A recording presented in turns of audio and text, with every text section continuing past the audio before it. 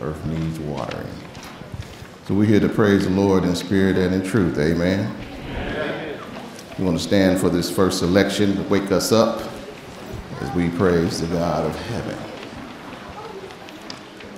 I woke up this morning with my mind, and it is staying on Jesus. Yes, you know I woke up this morning with my mind, and it was stayed on the Lord. Yes, you know I woke up this morning with my mind all the time, and it was stayed on Jesus. Hallelujah, hallelujah, hallelujah. And I am singing and praying with my mind, and it is stayed on Jesus. Yes, and I am singing and praying with my mind, and it is stayed on the Lord. Yes, and I am singing and praying with my mind, and it is stayed on Jesus. Hallelujah, hallelujah, hallelujah.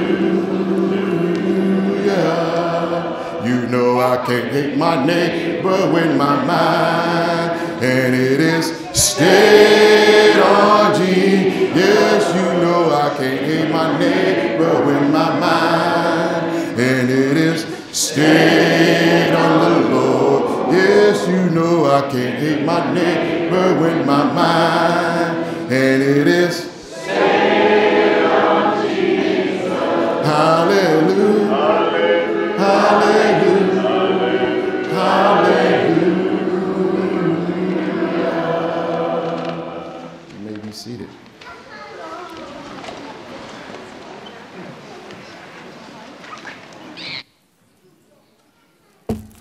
Good morning. I don't know if y'all caught it, but the booth wanted us to go another verse there, Darrell. Yeah, we got our mind staying on Jesus. If you're a guest this morning, thank you for entrusting us with your walk towards God today. I thank you for that, and I want to just say thank you. A couple things. If you need communion passed out to you, go ahead and raise your hand. Someone will be around for that. Raise it high so they can see you. Another thing, if you're a guest, someone really wants to write you a card this week. So if you can fill out one of these, if there's one nearby, I had to search one out, so I apologize for that. But go ahead and fill it out and put it in the box. Those are in the back also. Maybe to continue a trend that's been started with something new and exciting. Jacob Tanner, that young man was baptized this last week out at camp. Yeah. We know, if you know John and Jeanette, they love attention, so just give it to them. Yeah, just go love on them and bring that in. And there have been a lot of kids the last few weeks baptized out of camp. We have a job and a role to do to bring them closer to God on their walk. I came across a verse this week that I want to share with you. I pray that we're a church that makes known to each other the path of life. We're in God's presence. There is fullness of joy. At his right hand sits Jesus. And those pleasures are forevermore. I pray that we are leading everyone closer to that.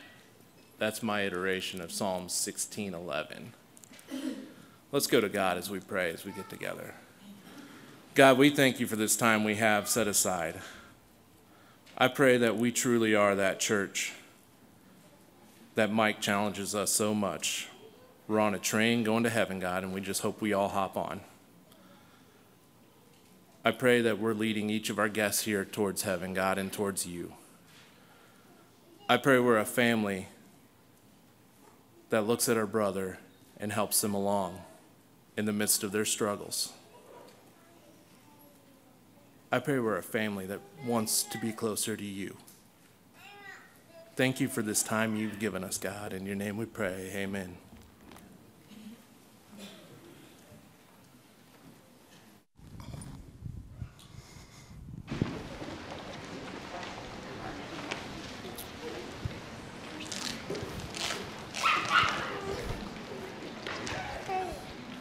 These next couple selection is just a little talk with Jesus. Just want to do a scriptural reference here on this one. Matthew chapter 7, verse 7. Probably all familiar with this one. It says, ask, and it will be given to you. Seek, and you will find it. Knock, and it will be open to you. So we have that, just a little talk with Jesus, our prayer time. God answers us openly. I once was lost in sin, but Jesus took me in. And then a little light from heaven filled my soul. It bathed my heart in love and wrote my name above. And just a little talk with Jesus makes me whole. Now let us have a little talk with Jesus. Come on and let us tell him all about our troubles. He will hear our faintest cry, and he will answer by and by. When you feel a little prayerful yearning, as your heart unto heaven is turning, you will find a little talk with Jesus. Makes it right, it makes it all right. Sometimes my path seems drear without a ray of cheer, and then the cloud of doubt may hide the light of day. The mist of sin may rise and hide the starry skies, but just a little talk with Jesus clears the way. Now let us have a little talk with Jesus. Come on and let us tell him all about our troubles. He will hear our faintest cry, and he will answer by and by.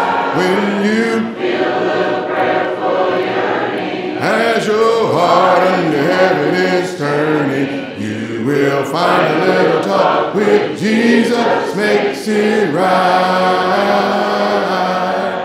I may have doubts and fears, my eyes be filled with tears, but Jesus is a friend who washes day and night.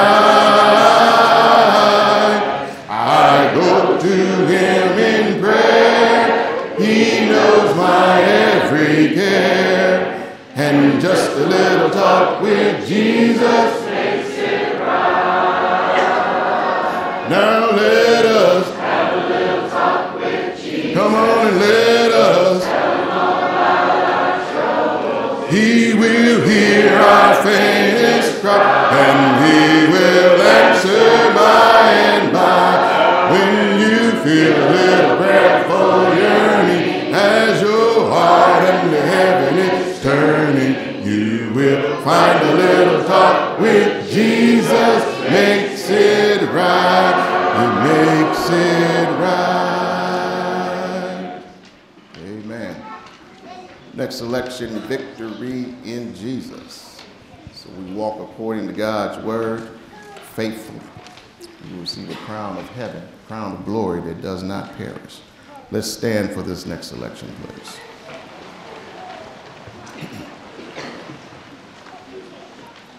I heard an old story, how a Savior came from glory, how he gave his life on Calvary to save a wretch like me. I heard about his groaning, of his precious blood atoning. Then I repented of my sins and won the victory.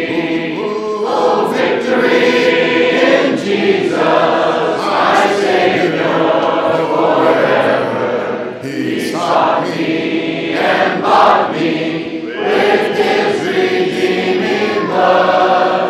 He loved me ere I knew him, and on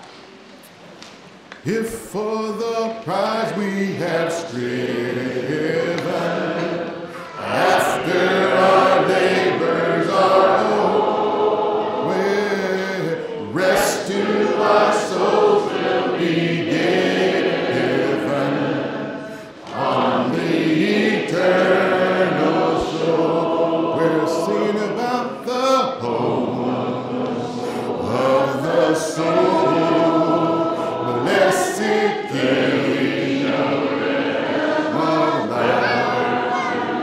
Church, we're free from all care, and we're forces with no name. Lost in the storm, we are sighing and longing for thee, the beautiful home of the ransom beside the crystal sea. Yes, a sweet rest is remaining for the true children of God, where there will be no complaining, never a chasing rod. We're singing about the home of the soul, blessed kingdom of life, where we're free from all care, and we're fall if no lost in the storm. We are sighing and longing for thee, the beautiful home of the ransom beside the crystal sea. Soon the bright homeland adorning, we shall behold the glad dawn. Lean on the Lord till the morning, trust till the night is gone. We're singing about the home of the soul, blessed kingdom of life, where we're free from all care, and we're fall if no night. Yes, we are lost in the storm. We are sighing for church and longing for thee, a beautiful home of the ransom beside the crystal sea. And the church said, amen. Next selection is preparing our minds for the Lord's Supper. It's one of my favorites. At last ended my Savior bleed, and did my sovereign die. Would he devote that sacred head for such a one as I? At the cross, where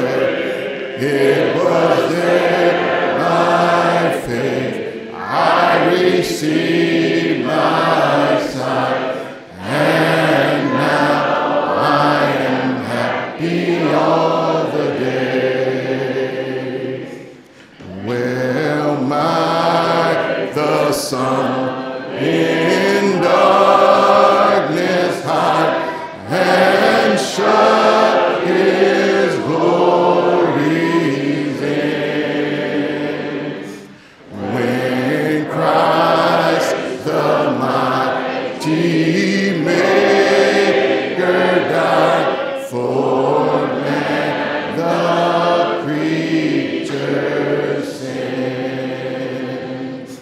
At the cross, that's where I first saw the light, and the burden of my heart rolled away.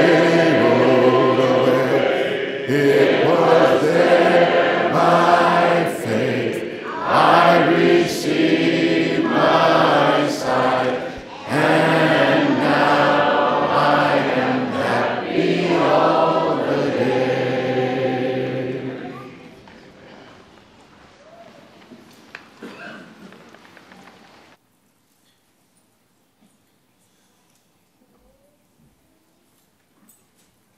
So today it's a pleasure for us to come together to celebrate the Lord's Supper. And as we all know, the night before Jesus was taken away, they had the Last Supper, and he holds a cup and he goes, guys, you need to do this and remember me. And he's not telling his followers to remember crucifixion. He's telling them to remember what's in his heart and what he's doing for them. Why would he not tell them to remember being crucified? Well, you have to remember, at the time of Jesus, Israel was under Roman law. And if you defied Rome, they crushed you violently. And in the year 4, there was a rebellion in Israel. And when the rebellion was over, 2,000 people were crucified at one time. And you can imagine naked people being nailed to crosses lining the highways, and you had to walk past them as they're screaming out in pain and dying. This is not what Jesus is talking about. Jesus is always about what's in your heart. What is your commitment? And the Bible is full of foreshadowing.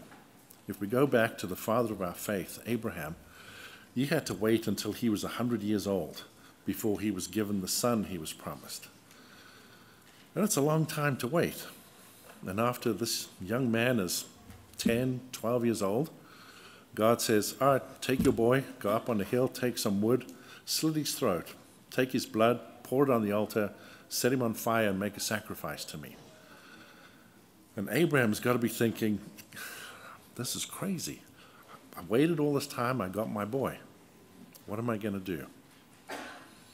And if we flip forward several thousand years, we see God the Father and his son going through the same thing. So after the Lord's Supper is over, Jesus goes into the garden and he's praying to his dad. And his prayer is quite simple. You know, Dad, can you take this away from me? I can't do this. And the stress of all of this is really great on Jesus. And it's only recorded in the Gospel of Luke where Jesus sweats blood. And this is a medical condition. People undergoing great stress go through this. And you can imagine the conversation that goes back and forth between Jesus and his dad.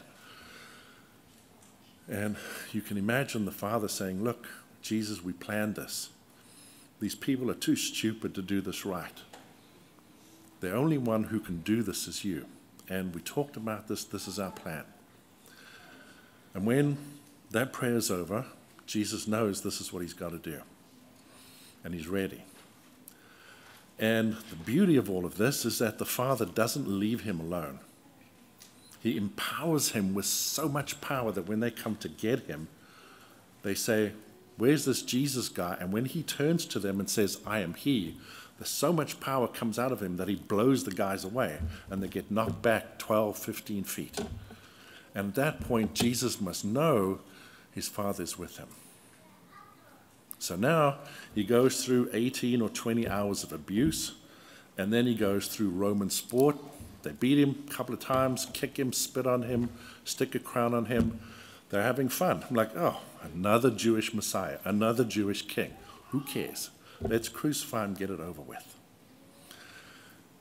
And when Jesus is on the cross, we see the extent of his sacrifice for us. For the first time in 50 bazillion years, Jesus and his Father are separated. The whole time people have been coming to Jesus. Who are you? What are you doing? He goes, me and my dad, we are one and the same. We got one mind, we got one heart, we got one purpose. And now Jesus is on the cross. And the sin of the world is going to come down on him. And God our Father is holy. He's pure. There can be no sin in his presence. So he and the Holy Spirit have to walk away from Jesus. And it's that point that you hear the anguish in Jesus' voice when he goes, Dad, where are you? Dad, why have you left me here? Why have you abandoned me? And this is the extent of the sacrifice that Jesus has done. And then he dies. And thankfully, the anger of God is restrained. It's limited to an earthquake and to the ripping of the curtain inside the Holy of Holies in the Jewish temple. And you can imagine that at this point, the anger of God must have been so great, he could have blown away the whole planet, sort of Star Wars style. But he restrains it. And thankfully, we can be saved by the act of Jesus. So when Jesus says 2,000 years ago, remember this, remember me, we're remembering what was in his heart that made him commit to doing this and doing it so well. So as we take the bread and we think about the sacrifice of Jesus, remember what he's done for us. And it's a heart commitment that he's asking us to do again. Let us pray. Father in heaven, we thank you for your wisdom. We thank you for your great plan. For without it, we cannot approach you. We cannot be close to you. We thank you for the commitment of Jesus, and we pray for the commitment in our hearts to do what he has asked us to do, and that is to remember what he has done for us. In Jesus' name, amen.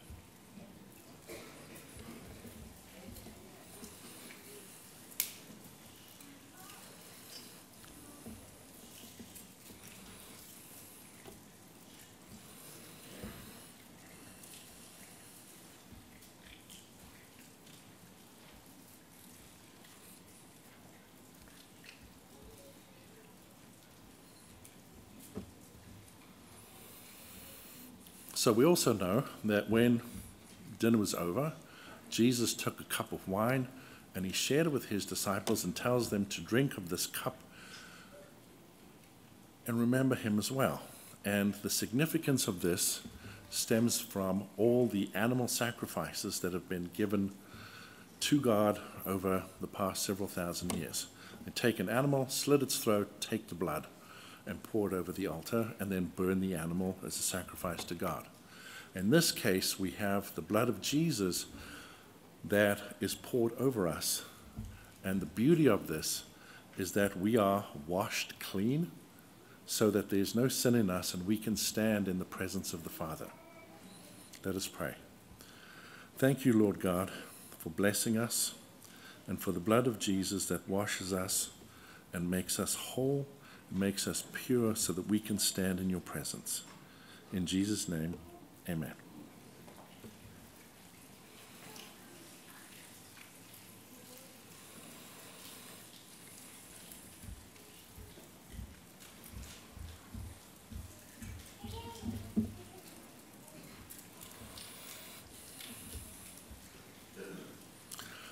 So at this time in our service, we have an opportunity to take up a collection, and the collection boxes are placed at the back of the church.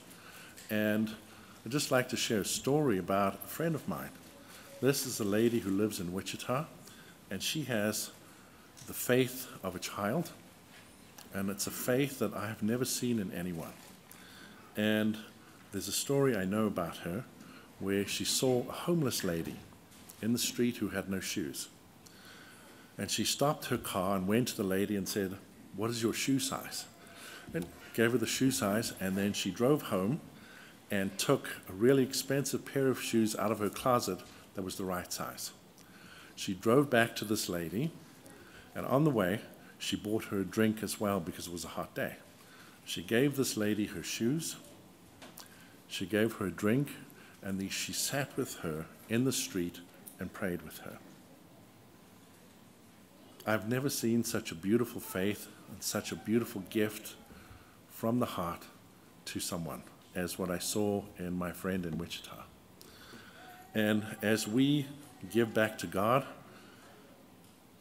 I ask that He will bless each heart so that He will take care of you and you will honor God with your gift and your kindness, because we have money that's going towards the church and it's going towards people who need money, people who need to hear the word of God. Let us pray. Father in heaven, we thank you for this time where we can give to you. This is a money collection.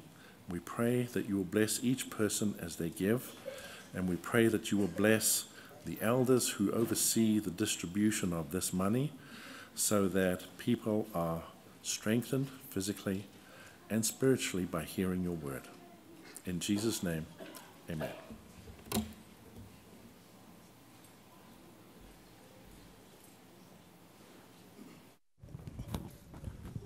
All right, it's time for junior church. Let's stand up and sing children ages 3 through 6 out.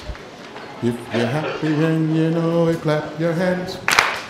If you're happy and you know it, clap your hands. If you're happy and you know it, then your face is surely show it. If you're happy and you know it, clap your hands. If you're happy and you know it, shout hooray.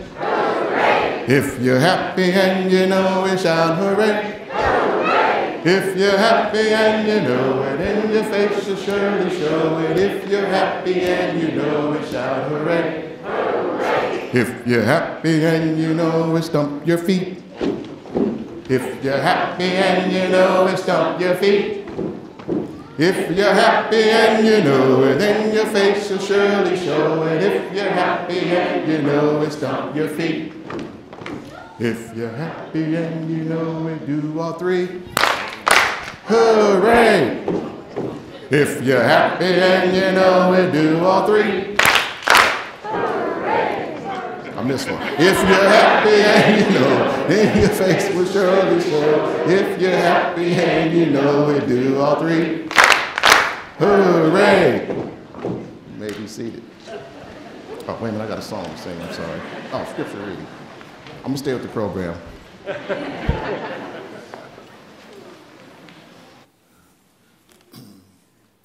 The scripture reading today is from 1 Corinthians 3, verses 16 and 17. I'll be reading from the New King James Version. Do you not know that you are the temple of God, and the Spirit of God dwells in you? If anyone defiles the temple of God, God will destroy him, for the temple of God is holy, which temple you are.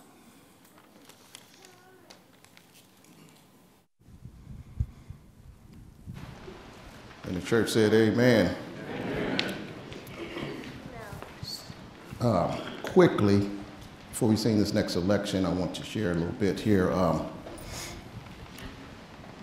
So last week was one of those weeks where I had to really, find myself and move myself out the way. Because remember the old saying, me, myself, and I? So I had to move the myself part of me out the way so that the I am God part of me can reign. Then I can find out the true me, what God wants me to be. So that's a work in progress. So this next selection, Restore My Spirit, is I thought was appropriate for this particular time in the worship service. And can we please stand for this selection? Restore my spirit, Lord, I need restore. My heart is weary, please help me, dear Lord. I stand in need of more strength from your word. Renew my love, rebuild my faith, oh, restore my soul. Revive the fire, Lord, deep in my soul. Stir my desire to work in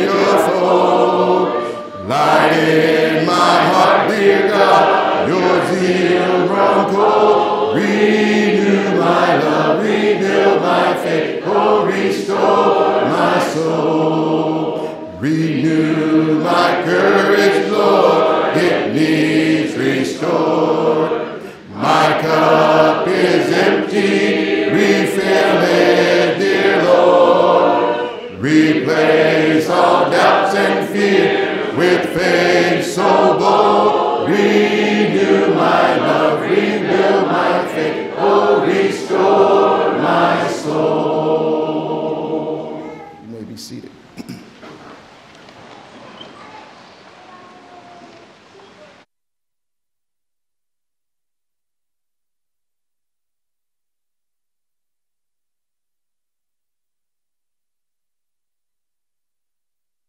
I think I was supposed to turn that on.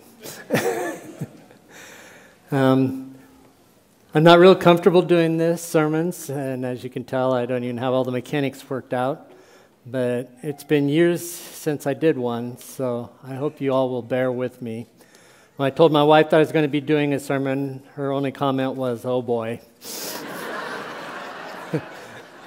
And she's entirely right. My mom always wanted me to be a preacher, but as we're going to soon find out, moms can be wrong.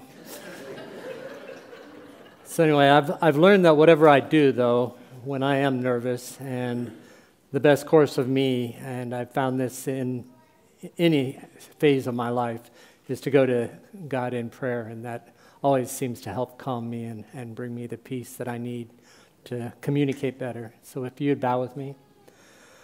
Father, we all strive to be the kind of people that you want us to be, and we have so much love in this congregation here. And Father, we just ask you to be with us and help us to grow in love for one another. And we just ask that your Spirit will dwell in each one of us as we gather together here and as we consider the things from your scriptures. We know that sometimes we are human and that we fall short and that we start thinking of ourselves more than we should. And we just ask you to be with us and help us to always have the kind of love that Jesus had for us when he came.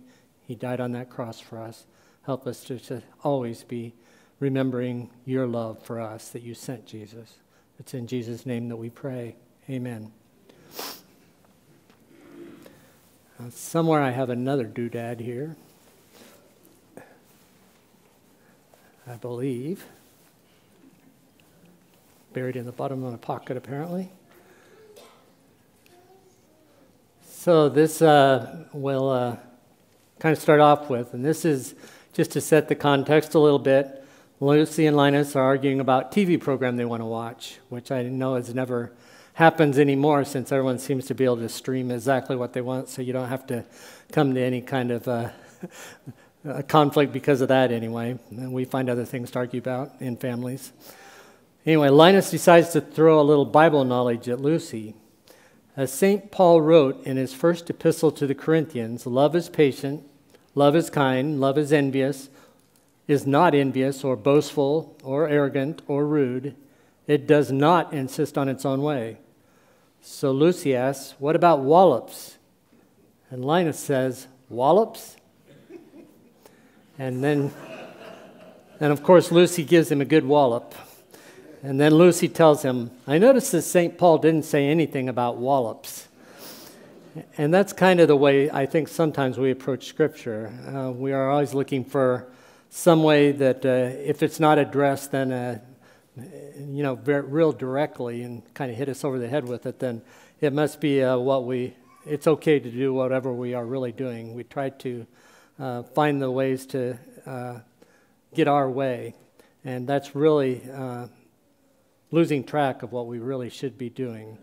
And so today I'm going to talk about something I think we all know. It's something I think most of us all know already, but I think it's something we need to be reminded of, and I know that I need to, because sometimes you kind of fall into forgetting about God, and then next thing you know, who are you thinking about? You're thinking about yourself and what I like. So Jesus desired our unity. The disciples, I think, just last week, when Brent was doing his sermon, I think he kind of also referred to this scripture, but it's in Luke 22, 24 through 26. A dispute also arose among them as to which of them was considered to be greatest. And Jesus said to them, "The kings of the Gentiles lord it over them, and those who exercise authority over them call themselves benefactors. But you are not to be like that. Instead, the greatest among you should be the youngest, and the one who rules like the one who serves." And this was not very long before this. He had washed their feet. He had washed the feet of the person that was going to betray him. He washed the feet of the one that was going to deny him. He washed the feet of all those disciples who were going to flee from him when he was arrested. And he told them that they at that time that they should just learn to serve one another just as he had served them. And then later that day, Jesus again happened to show them how to serve, and he served even to the very end. So Jesus prays that he was arrested for the disciples. So going a little bit further, John 17, 6 through 19, "I have revealed you to those whom you have given me out of the world. They were yours, and you gave them to me, and they have obeyed your word. Now they know that everything you have given me comes from you. For I gave them the words you gave me, and they accepted them. They knew with certainty that I came from you, and they believed that you sent me. I pray for them. I'm not praying for the world, but for those you have given me, for they are yours. All I have is yours, and all that you have is mine. And glory has come to me through them. I'll remain in the world no longer, but they are still in the world, and I am coming to you. Holy Father, protect them by the power of your name, the name you gave me, so that they may be the one as we are one. While I was with them, I protected them and kept them safe by that name you gave me. None has been lost except the one doomed to destruction, so the scripture would be fulfilled. I'm coming to you now, but I say these things while I am still in the world, so that you may have the full measure of my joy within them.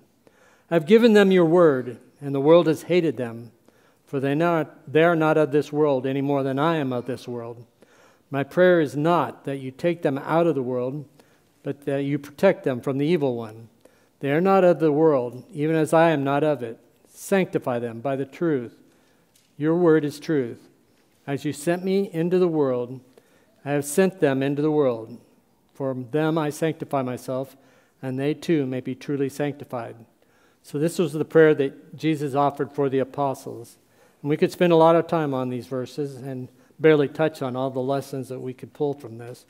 But the thing I want to kind of concentrate right now on is the verse, Holy Father, protect them by the power of your name, the name you gave me, so that they may be one as we are one. And Jesus wanted us to be unified. And it wasn't a unification of, I need to think exactly like Lyle does, or I don't need to think just the way Darrell does. I just need to have the love that we have a common purpose, and in that way we're going to be together. And that's the kind of unity that Jesus wants us to have and wants us to be showing the world. Then in the last part of his prayer, he prays for us. John 17:20 through 26. My prayer is not for them alone. I pray also for those who believe in me through their message, that all of them may be one, Father, just as you are in me and I am in you. May they also be in us, so that the world may believe that you have sent me. I've given them the glory that you gave me, that they may be one as we are one. I in them and you in me, so that they may be brought to complete unity. Then the world will know that you sent me and have loved them, even as you have loved me.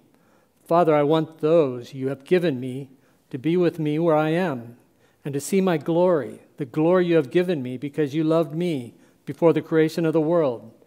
Righteous Father, though the world does not know you, I know you, and they know that you have sent me. I have made you known to them and will continue to make you known, in order that the love you have for me may be in them and that I myself may be in them. Jesus wants us to be one, just as he and the Father are one. And most importantly, that we would have the love that God had for his Son for one another. That is at the center of all the gospel that Jesus brought to us. It is all bound up with love. If you love me, you will keep my commandments. John 14:15. Sometimes it's easy to love, and sometimes it's more difficult, which now leads us to the problems that they had at the church in Corinth. And if you want to turn to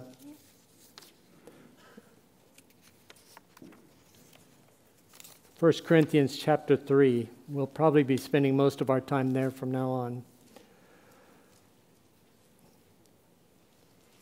Corinth was a cosmopolitan harbor city.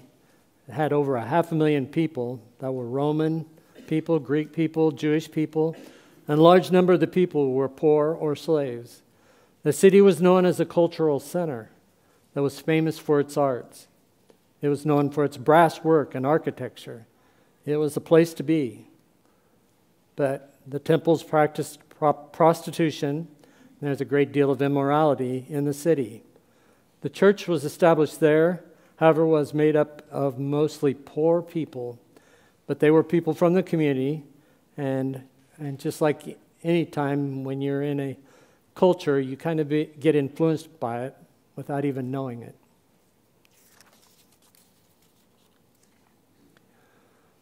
The church had a basic issue. They started arguing about who was the better leader. Some were saying that they would follow Paul, and some were saying they'd follow Apollos. And I think some of them even were talking possibly about being Cephas Christians. And this is very upsetting to Paul because when he baptized them, that was not what he was teaching them, and that was not the message of the gospel when the church was first established there in Corinth. So he's giving them some very stern words in this chapter to get them back on the track that God wants them to be on. In 1 Corinthians 3, 1 through 9, brothers and sisters, I could not address you as people who live by the Spirit, but as people who are still worldly, mere infants in Christ. I gave you milk, not solid food, for you were not yet ready for it.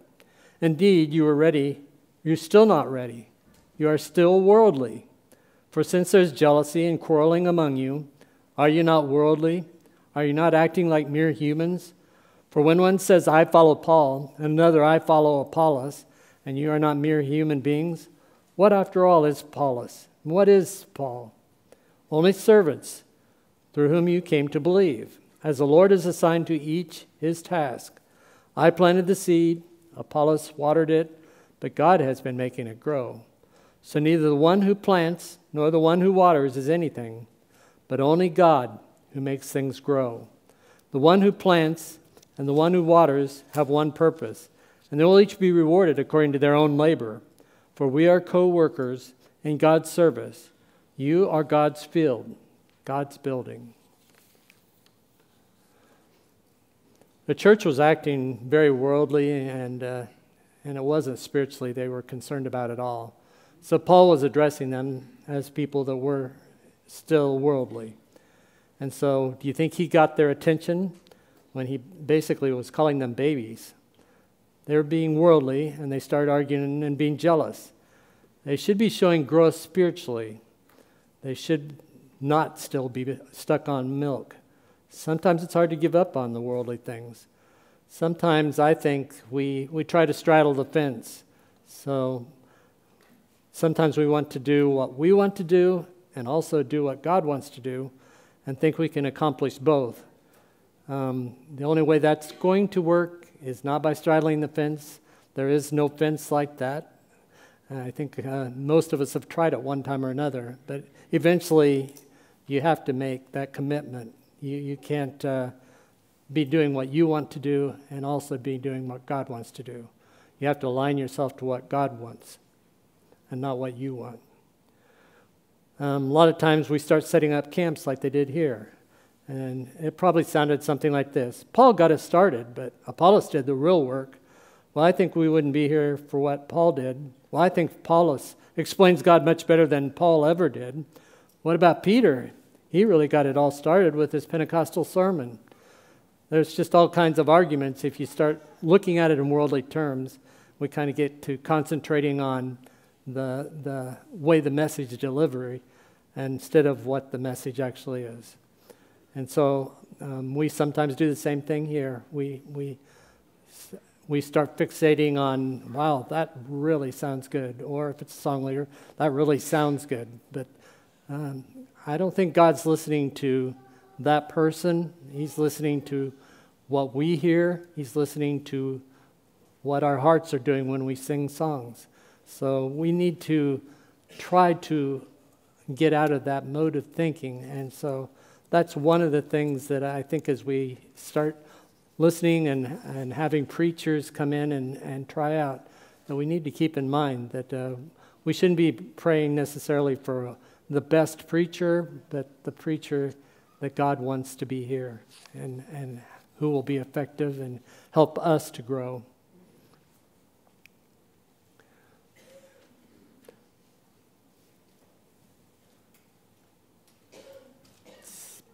So he planted the seed, and Apollos watered it, is what Paul wrote.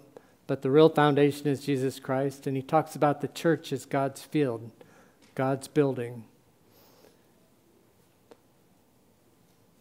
Often yielding is going to take sacrifice, and sometimes we have to use the opportunity to show our sacrificial love for our brothers and sisters. But in verses 10 through 15, this is what Paul writes. By the grace God has given me, I laid a foundation as a wise builder, and someone else is building on it. But each one should build with care, for no one can lay any foundation other than the one already laid, which is Jesus Christ. If anyone builds on this foundation using gold or silver or costly stones, wood, hay, or straw, their work will be shown for what it is, because the day will bring it to light. It will be revealed with fire, and the fire will test the quality of each person's work. If what has been built survives, the builder will receive a reward.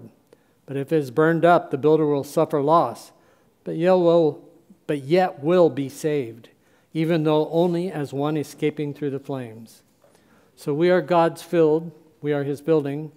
Paul built on that foundation, and eventually on Judgment Day, it'll find out if we've been laying the right work on top of the foundation that was built by Jesus. 16:17, don't you know that you yourselves are God's temple and that God's Spirit dwells in your midst? If anyone destroys God's temple, God will destroy that person, for God's temple is sacred, and you together are that temple. We are the temple of God. All genuine believers have a Spirit of God dwelling in them. Christ promised to always be in the midst of 2 or 3 that are gathered in his name. That's in Matthew 18:20. And wherever God is, there is his temple, Romans 8:14 through 16. I think that's a concept sometimes we kind of lose. We kind of talk about the Spirit of God indwelling each of us individually.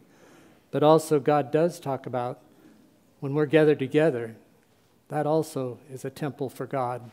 And he's going to be, Jesus is going to be there in our midst as we're gathered right here. So there are consequences that he has for defiling the temple. How do we defile the temple? If anyone injures or corrupts or destroys the church by false doctrine, God will destroy that person. There's language that should really get our attention. God does not want any of us to cause one of his little ones to stumble. So sometimes we get the attitude that, and I've heard it from people, not in the congregation, but out in the world, but the conversation usually goes like, well, does God really say that? And then when you kind of affirm and show them that God really does say that, they go, well, if that's God, then I don't want anything to do with him.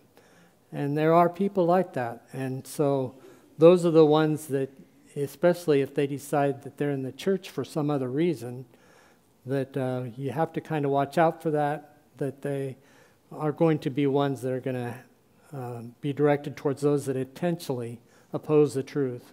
So they will be destroyed.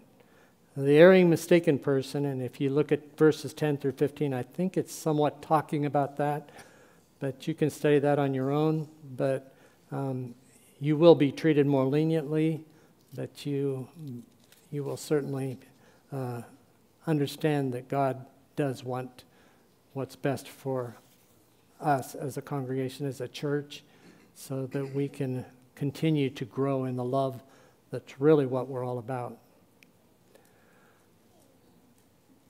1 Corinthians 8:18 through 20 says, "Do not deceive yourselves. If any of you think you are wise by the standards of this age, you should become fools so you may become wise. For the wisdom of this world is foolishness in God's sight. As is written, He catches the wise in their craftiness. And again, the Lord knows that the thoughts of the wise are futile." If your standards lined up with the world's standards, then it's probably time we became a fool. The world's definition of wisdom is foolishness to God. Worldly wisdom tends to be very self-centered, exalts itself, and when our hearts are not submitted to God, we'll harbor pride, jealousy, selfish ambitions, and use our wisdom against others. God's word calls such wisdom earthly, unspiritual, demonic. That's all from James chapter 3, verse 15.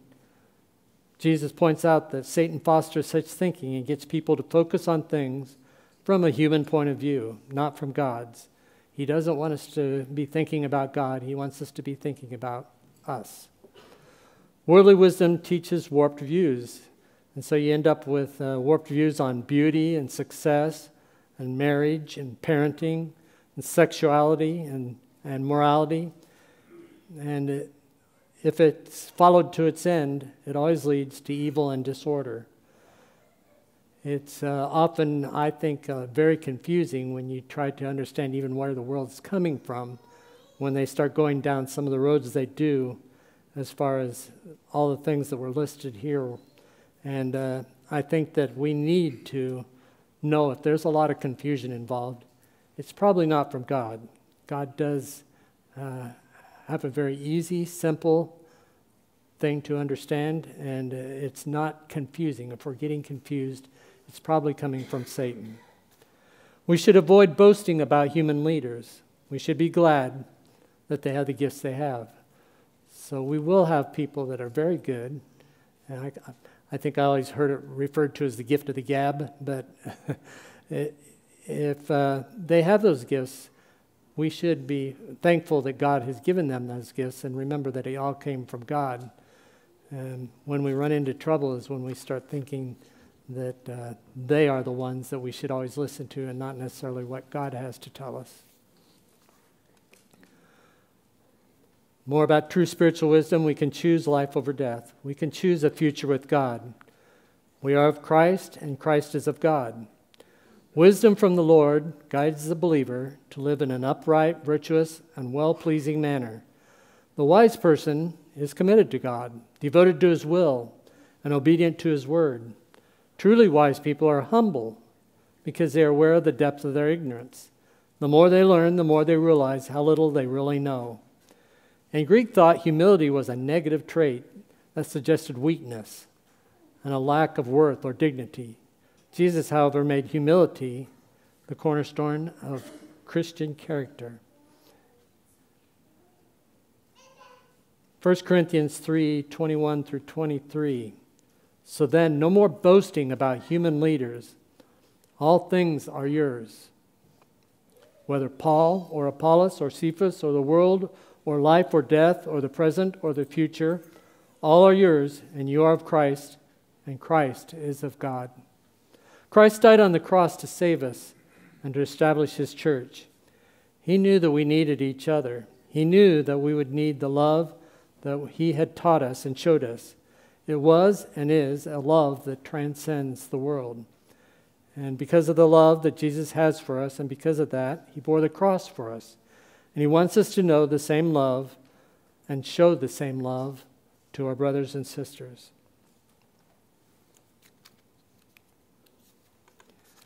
And this kind of lends us quite a bit to, we've talked a lot about what we have to yield, that we have to yield what we want and decide to follow completely follow God. And God's desire is for you to know him and love him more than this world. So if you've come to the conclusion that Jesus is the Son of God, and that you must trust him as the Lord, master of your life, you must turn from your sins and repent and be baptized just as they did on the day of Pentecost when the church was first born in Acts 2. Perhaps you have needs or desire prayers with things that you're wrestling with in this world. We want to be a people that serve and show the love of Jesus. Whatever you need, and we want to be there for you, there are elders that will be in the back, and we're ready to pray with you or serve you in whatever your needs are as we sing this song.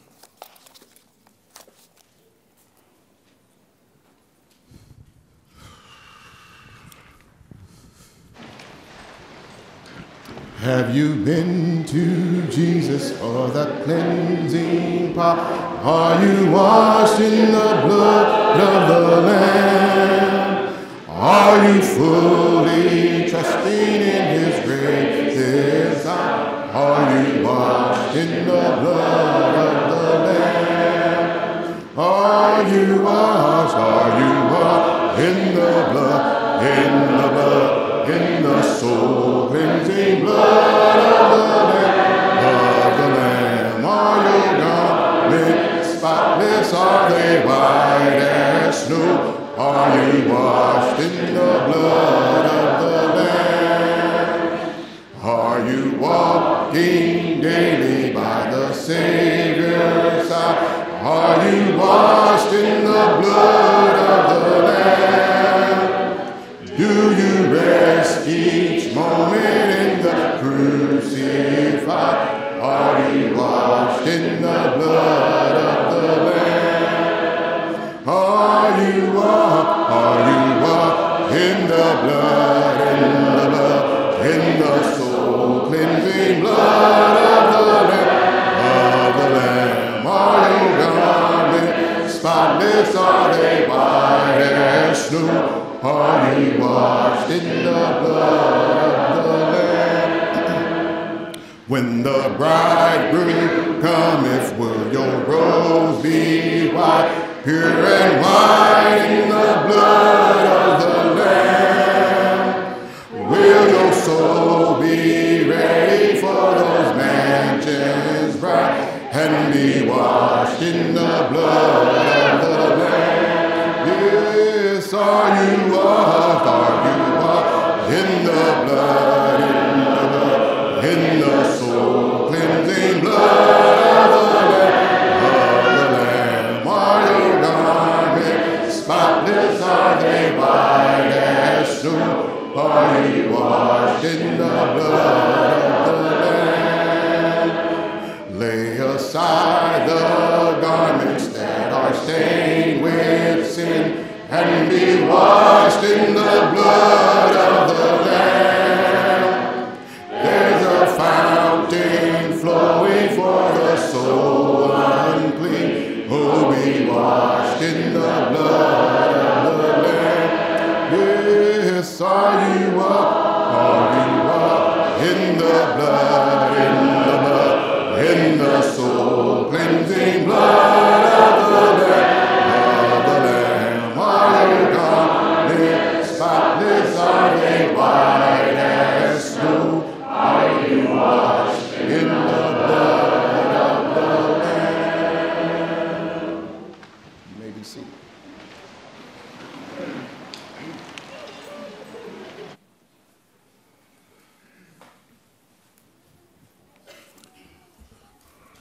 Good morning, everyone.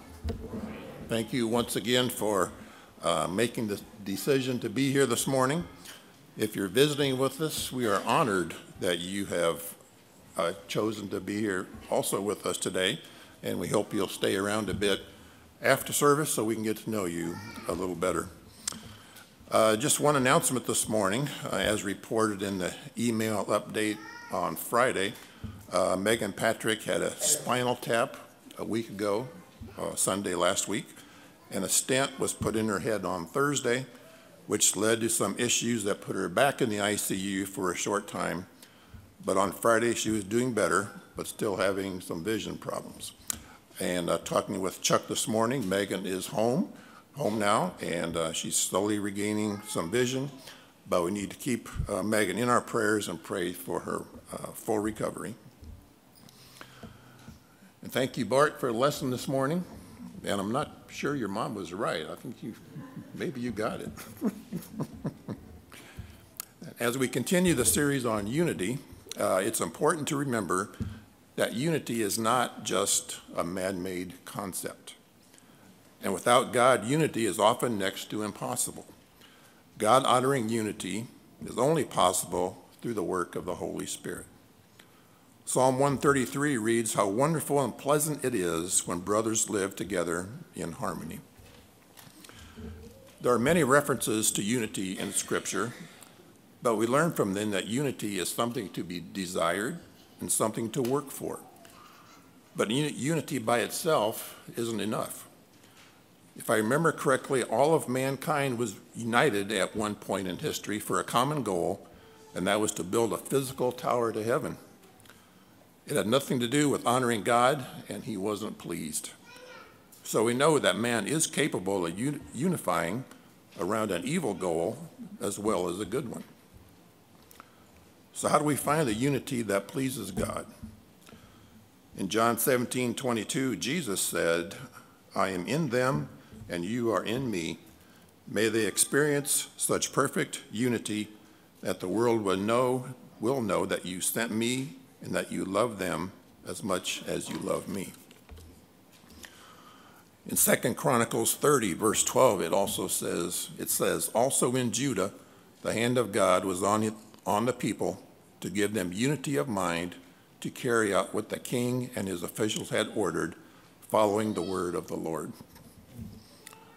And finally, in Romans 15, Paul writes, "May the God who gives endurance and encouragement give you a spirit of unity among yourselves as you follow Christ Jesus, so that with one heart and mouth you will glorify the God and Father of our Lord Jesus Christ." Now, did you notice there that the unity in each of these scriptures was something God was giving? The unity God gives doesn't mean we're all going to think alike on every subject. It's having a common bond that links us together, starting with faith in Jesus as the Son of God, by allowing him to dwell in us and asking God to give us the endurance and encouragement to let his Spirit fill our hearts and mouths in a way that glorifies God the Father and our Lord Jesus Christ. Let's go to our Father in prayer. Dear God, our Father, we are thankful for this opportunity to come before you today. We know that when we meet, that you are here with us and that you hear our prayers. And at this time, we want to continue to pray for Megan. We're thankful for the improvements she's made, and we pray that she will soon, she is released now, but we pray that she will have a full recovery and get back to her normal life.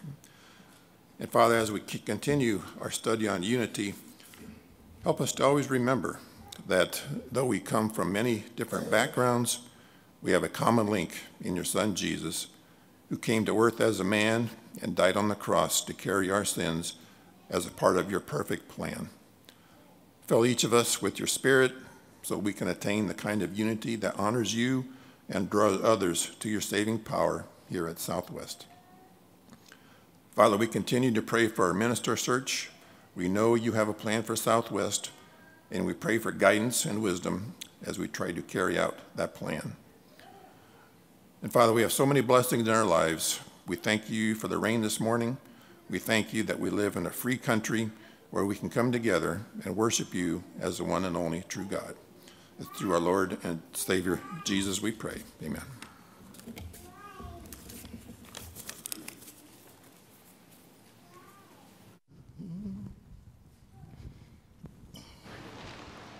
Let's stand for the last selection, closing selection.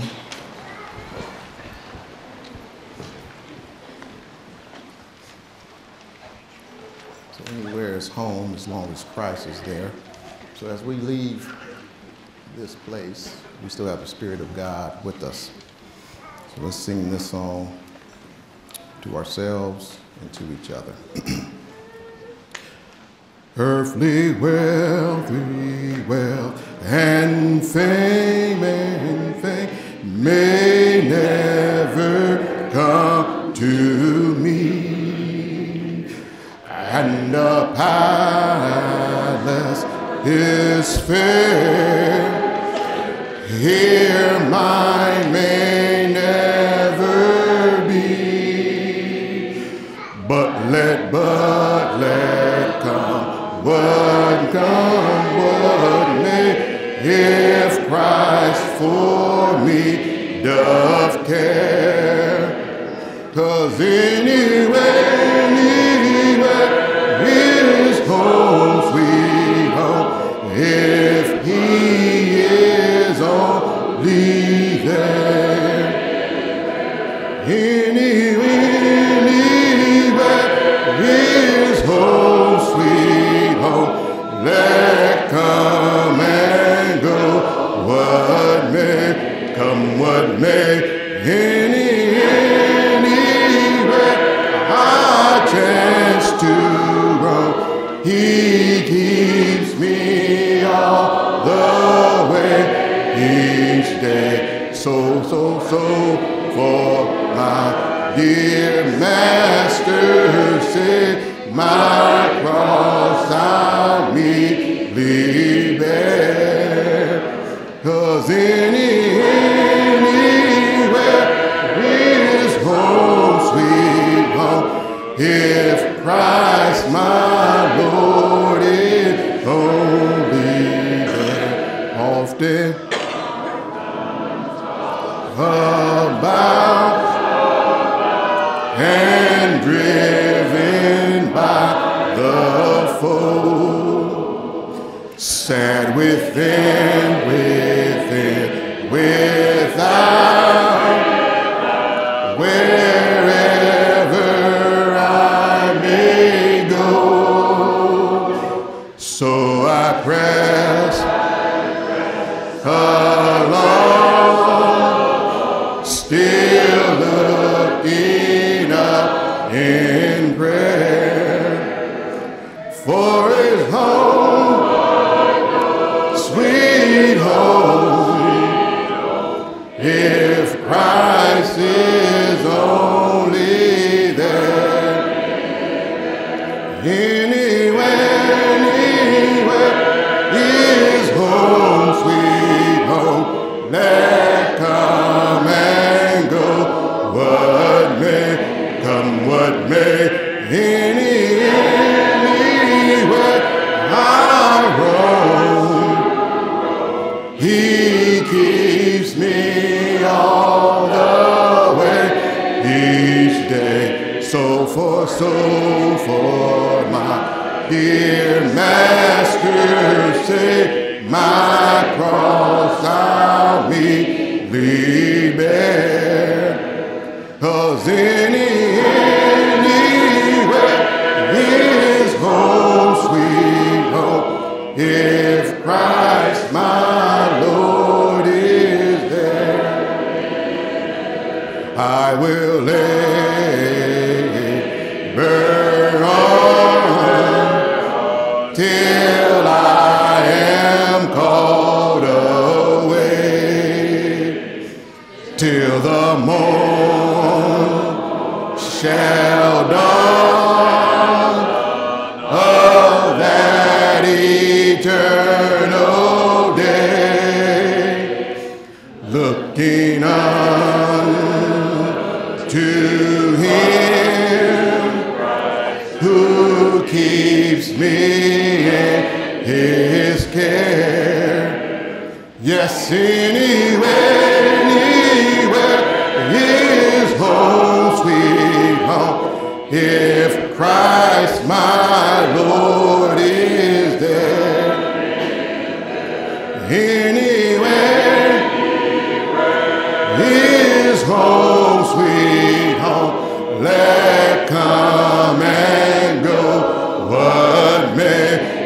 onward may, anywhere